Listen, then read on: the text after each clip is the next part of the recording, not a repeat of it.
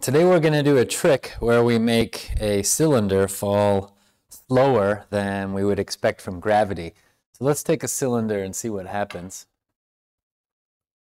Okay, well that one went pretty quickly.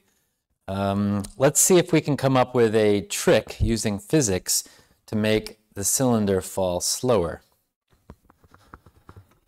So what we're going to do is consider that we have a magnet as our cylinder. And of course a magnet has field lines that are kind of coming up out of the North Pole and entering the South Pole. And we say that it has a magnetic field pointing upward direction. Now if we were to drop this magnet through an electrically conductive loop, then what would happen? Well, let's consider it above the loop first. As a magnet falls through the loop, the amount of magnetic field inside this loop will be increasing.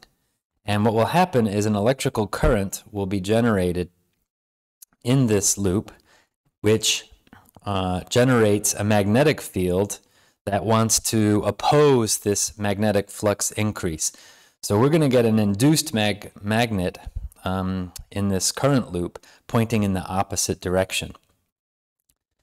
You can kind of figure out the direction here using the right-hand rule, and so I've kind of drawn in the current here, which is entering over here and going around like this, giving us this opposite, this induced magnetic field.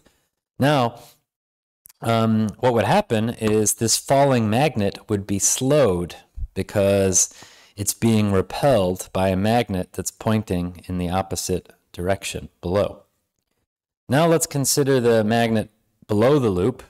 So now it's below the loop, and what would be happening is the magnetic flux through the loop would be decreasing, and we're going to get an electric current induced in this loop that would want to oppose this decrease.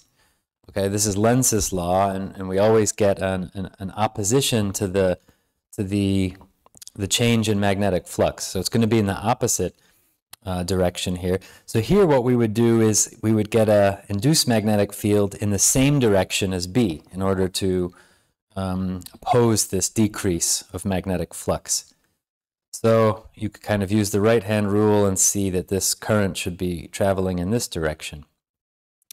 The falling magnet would then be slowed as it's going below the loop because it would be attracted to the induced magnetic moment above, the induced magnet above. So this is going to want to be attracted up. So in both cases, we have, when you're above or below the loop, you're going to have this, this force that's pushing it up. So now let's consider that we have a magnet that we're dropping through a electrically conducting tube. So this is a cross-section of this tube. On top, we're going to have a force pointing up. We're attracted to the current loops above. And on the bottom, we're going to have our magnet repelled from the opposite magnetic induced field caused from the currents moving in the opposite direction. So that's also a force up. So when we go to look at this, we see that we have forces both on the top and on the bottom of this magnet that are opposing gravity. And therefore, we would expect that the magnet will fall slower through our conductive tube based on this force that's opposing gravity. So let's go see if we can now make this happen.